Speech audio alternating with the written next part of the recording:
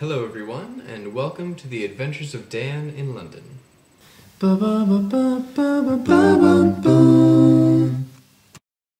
This one, of course, is my greatest adventure of all, the project.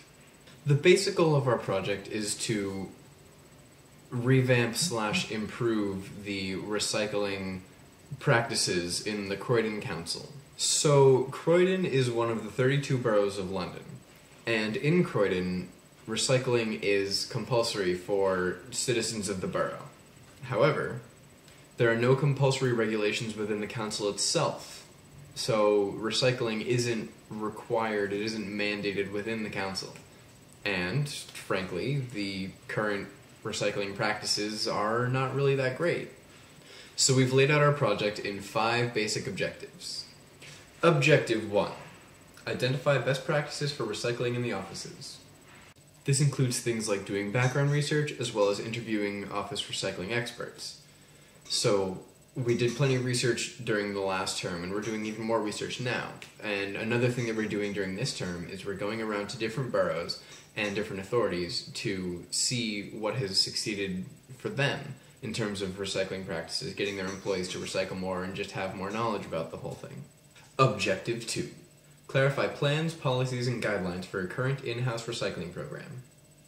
This includes researching in-house Croydon documents, as well as interviewing key current and former staff. So for example, there used to be a network of recycling champions, and it was their job to be informed about how to recycle, be informed particularly about how to recycle in the building so that they could tell people how to recycle, and then the knowledge would be moving around.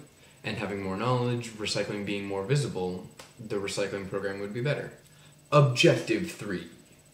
Conduct a baseline assessment of Croydon's in-house recycling program.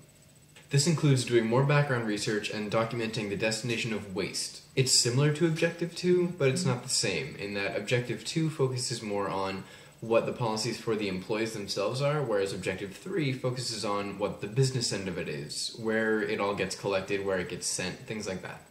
Objective 4. Evaluate employee opinions about in-house recycling policies.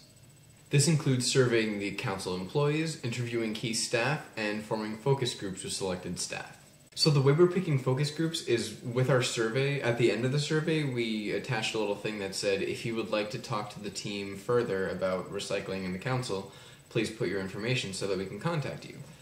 So we were expecting like 15, maybe 20 people to say that they wanted to talk to us. We got over 120 people, so yeah, we're gonna take people in small groups and we're gonna kind of have just small group discussions about recycling and how things can be fixed. And finally, Objective 5. Develop recycling improvement plan based on data from the previous Objective 5. Develop recycling improvement plan based on data from the previous objectives. Nailed it! This one is pretty straightforward. Through the first 4 objectives, we get a bunch of data that we need and a bunch of suggestions that we can make to our sponsors so that they can implement improved recycling practices in the council. Yeah, that's pretty much it. So that's the core of the project, and really the only other thing we have to do is we have to write up a report. Tomorrow, we get to shadow operatives from Interserve, which is the company that takes care of the Croydon Council's waste. So that should be interesting.